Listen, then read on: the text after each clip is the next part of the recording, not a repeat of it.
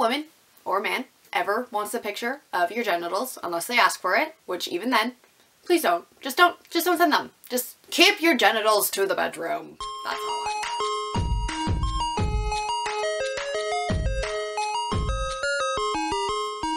Hello everybody, it's your girl Jay, and today I'm here with my October wrap-up for 2022. I read a total of 14 books this month, so I will be splitting this up into two separate parts so this video does not become an hour long of me just rambling. So without further ado, let us get started. I read a lot of extreme horror novellas in this month because I am very far behind on my Goodreads goal, so I figured, why don't we read a whole bunch of really short books? And then I got Kindle Unlimited, and I've just been on this binge of horror novellas because that's where Kindle Unlimited took me. So the first book that I have is called The Call, an Extreme Horror by Matt Shaw, and I ended up giving this a 4 out of 5 stars. This novella follows a woman named Jamie Lee who has booked a getaway with her lover at an Airbnb. When she arrives, the man is not there yet, so she makes herself comfortable, and then the house phone rings. Thinking that it is the man who she is having an affair with, she picks it up. But the person on the other end is not the man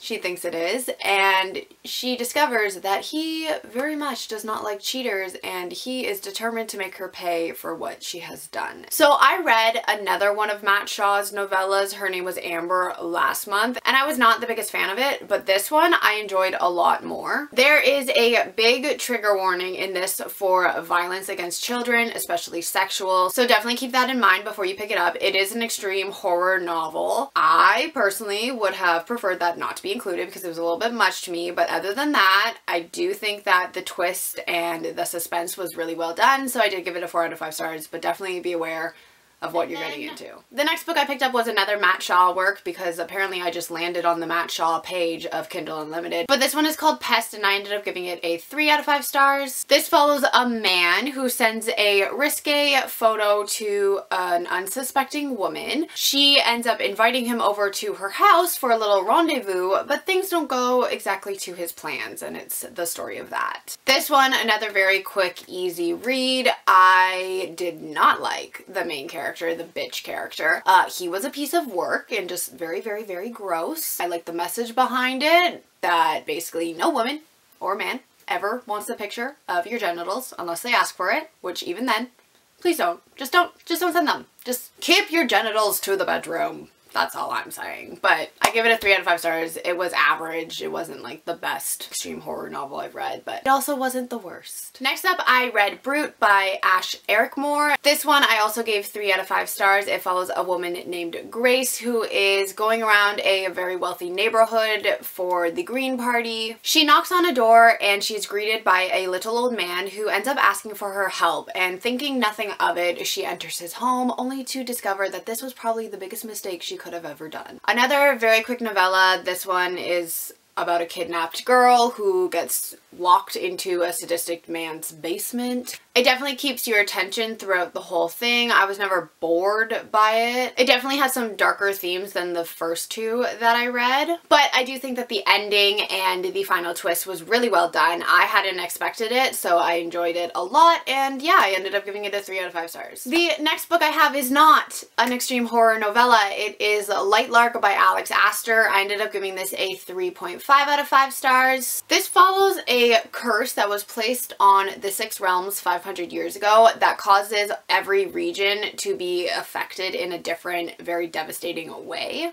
Every 100 years, the centennial occurs, lasting 100 days on the island of Light Lark. In order for the curse to finally end, one ruler must die, which will kill off the entire region's people. Eyes the Crown, the ruler of the Wilding realm, has decided that this year she will be the one to rid everybody of the curse and restore power. I enjoyed this for the most part. I was entertained, but at times I do think that the story dragged a little bit. I was confused at some parts, especially surrounding the Centennial and the rules behind it. Each ruler had these secret and hidden abilities called flares that nobody else knew about, which I thought was really interesting, but it wasn't really explained explained why they had those and how nobody knew about them. I didn't understand how they all kept these things hidden from each other for so long. I think some of the rulers were more developed than others. Some were literally just cardboard cutouts of characters, and you never really got to know anything about them other than that they were a ruler.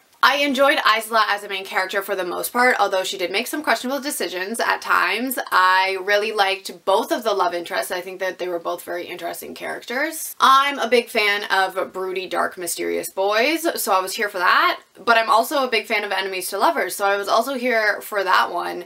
So either choice would have made me happy. I did like the plot twist at the end. I think that it was really well done, and I did not see it coming at all, so that was a good shock value. I am a huge sucker for books with betrayal and backstabbing, which this book had plenty, so I actually did really enjoy it. I ended up giving it a 3.5 out of 5 stars. I know that is a very controversial book, but I had fun while reading it, so there you go. The next book I have is The Other Side of the Night by Andy Hammond. I ended up giving this a 2.5 out of 5 stars. This follows a writer named David Asha who thinks that his biggest regret is leaving his young son Elliot. David is presumed dead after the death of his wife Beth from cancer. Elliot is taken into the care of his pseudo-uncle named Ben, and meanwhile we are also following an officer named Harriet who has been put on a leave of absence after being accused of killing a man. She buys a used book from a local bookstore. She finds a troubling inscription in the margins of this book, and it causes her to launch an investigation against her ex-lover Ben. This was actually a very interesting, complex read. The only reason I gave it such a low rating was because I found the pacing to be so slow. I became bored very quickly, but I still wanted to keep reading to figure out what the mystery was. I think that the ending was really well done when we finally got there. It just took such a long time to arrive. Everything was tied together in a very cohesive way. Like, it was really cool, just so slow. It's definitely a very thought-provoking book about what you would do and what you would sacrifice for the people that you love. I do think that a lot of people would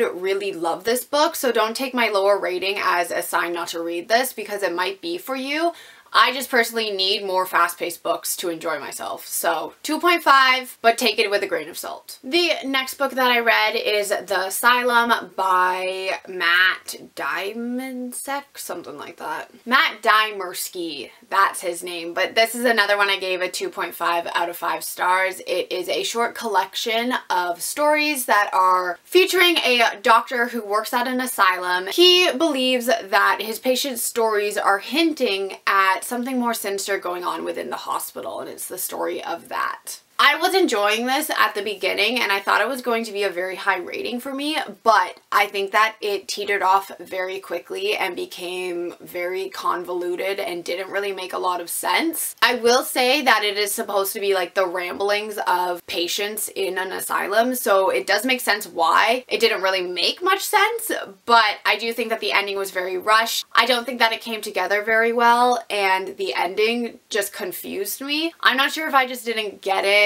or didn't understand what the message was supposed to be, but like I said, I think it started off strong but then teetered off in the end. Apparently this ties into Matt's other work called Psychosis. It's kind of like a prequel to that, so if I had read that book, maybe I would have understood this one more, because a lot of the reviews that I read trying to figure out what the ending meant was saying that the bone weaver, which is a big part of this book, was a big part of the other book. So maybe I just messed up and read this one I shouldn't have, but I gave it a 2.5 out of 5 stars. And then the final book that I will talk about for part 1 of this wrap up is How to Survive Your Murder by Danielle Valentine. I ended up giving this a 3 out of 5 stars. After witnessing the murder of her older sister Claire on Halloween night 1 year ago, Alice is about to give her testimony. While mentally preparing herself in the bathroom, she is struck on the head, which causes her to transport back 1 year to the night of the murder. Allie has 24 hours to discover who the murderer is and stop them before they take their sister again, and it's the story of that. This was a really cute and fun take on the Groundhog Day trope.